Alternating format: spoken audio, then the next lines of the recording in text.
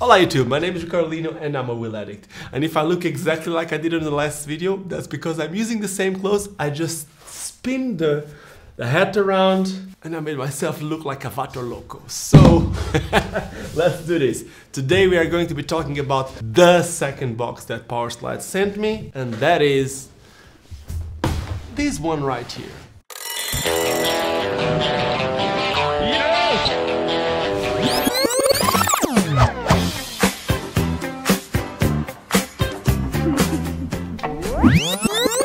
In this little section of the promise. The skate that is inside this box, I have spoken about this skate kind of before in this channel. So, you know what this logo is? The Sway. This is the USD Sway. I made a review on the Sway 2. I did made a review on the Sway 3 and the Sway Farmer. Now, what I never had was something that it's on this newer skate. This is the Farmer skate again, but this is the newest Farmer.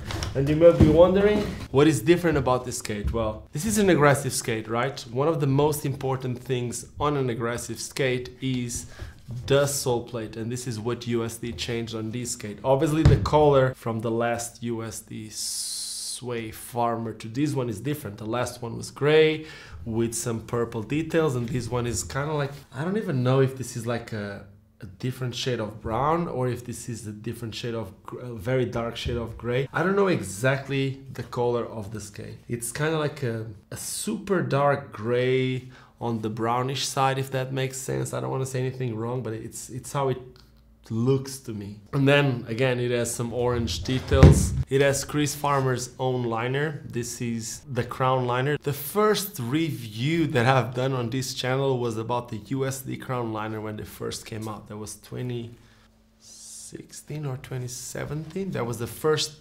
review that I've made on this channel, and the liner has changed a bit, not a lot, but it has changed a bit. And I know that Chris Farmer has been a huge fan of this liner, so they made some changes, especially on this Velcro cuff that comes on the liner. Yeah, we'll get there in a second.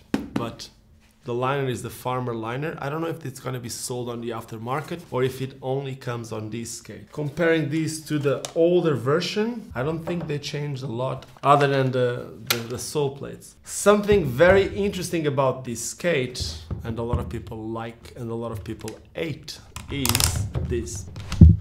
This skate has a lot of forward flex, and it has a lot of forward flex for two reasons. Number one, if you don't know how our skate looks under this shell, if you take the cuff off, I should actually take it off.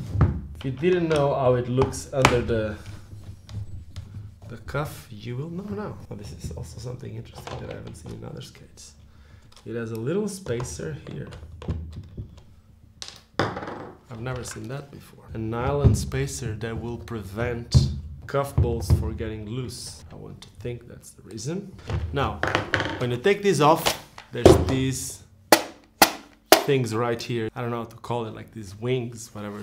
I don't know how to call it. Usually, in most skates, these things are sometimes taller, but most of the times a lot harder. And the reason why this skate has so much forward flex, it's because these things are actually very, very slim. And other than that, the location of this cuff bolt is very much aligned with most people's ankle bone. I don't know if that even makes sense, not an ankle bone. Look at my foot, there's a bone here. This is the center of this movement. And that point is very much aligned with this. So with these two being so aligned and these two wings, I'll call it wings, being so soft, that makes it when you bend your knees forward, the whole skate will lean forward a lot more. So this skate is known for having a lot of forward flex. Even with this liner that it's pretty stiff, but even with this liner, you will feel that you have a lot more forward flex, making it an amazing skate for some tricks that a lot of people know Chris Farmer for, with those being negatives. Not just for negatives, but for most aggressive skating grind tricks. You usually can only bend your knees forward. Your knees don't do lateral movements. They go forward, and then depending on how you rotate your feet, either if you rotate it out or in, you'll be able to do negative or soul tricks. It's kind of like how it works. And then if you rotate it out with your knee forward, you'll be doing negatives. If you rotate it in with your knee forwards, you'll be doing souls. So it's all about the way that you put your knees in order to do some tricks. And these skates will allow you to bend your knees a lot. This is a skate that will give you a lot of forward flex. Other than that, if you look at the sole plate, the main difference from this sole plate to the old one is that this one actually wraps around here in the front. And in my opinion, it looks much better. It looks more low profile, if that makes sense. It looks more modern, and it also looks more like the damn skates. I'm not saying this in a bad way, but it does look a lot more like a skate that a lot of people like the looks of it. So yeah. I think they did an amazing job on that. Something interesting here is that these already come on the older sways. There's some holes on the sole plate to reduce the friction when you do like a sole trick or something like that. There's less surface touching it, making it faster. I just don't understand why they don't have it on the negatives. Come on, you got a skate that is good for negatives. You can do the holes also on the negative way. I get it. They got the USD logo here. I don't know if you can see it, but it could be used too. Then they recessed the space here for some frames that allow you to be really low. So that is cool. They also recessed the space in the front and back. I love those master frames that I've been skating a lot. And sometimes in some sole plates, I need to go and create this space myself. So it's cool that the boots come already prepared. If you listen again to what I just said, I said the boot. And the reason why I said the boots come like this is because this is not a skate that is going to be sold complete. I don't know exactly why. Knowing that Chris Farmer skates for a wheel brand that has nothing to do with Power Slide, which is Red Eye, and knowing that he also skates for a frame brand that has nothing to do with Power Slide, I can see that as a reason for him. I know that he has like an orange wheel that would match perfectly with this. I also know that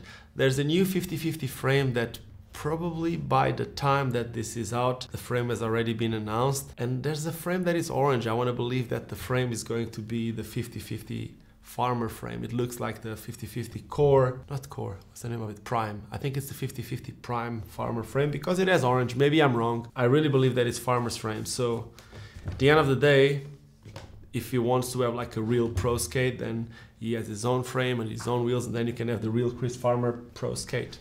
Now, what else can I say about this skate? Something very interesting about this skate is if I take this sole plate off, and I can take the sole plate off by taking 6 screws, I can transform this skate into a free skate by using a Trinity adapter that Power Slide also sells. So basically you take the sole frames off, you install some Trinity adapter, and you'll be able to just use the exact same boot as a big wheel setup called Power Slide Zoom. So the Power Slide Zoom and the USD Sway are the exact same boot. There's nothing wrong with that. That actually means that the boot should be supportive if they're using it as a big wheel setup. Last thing that I can say about this is the looks. If you look at this skate from the top, I don't know for how long have you been skating, but if you've been skating since the early 2000s, even the late 90s, you will know the look from these skates from the top. That little line that you have that you see here, it will remind you of the USD Classic Thrones. You can now also see it on the Mesmer skates. So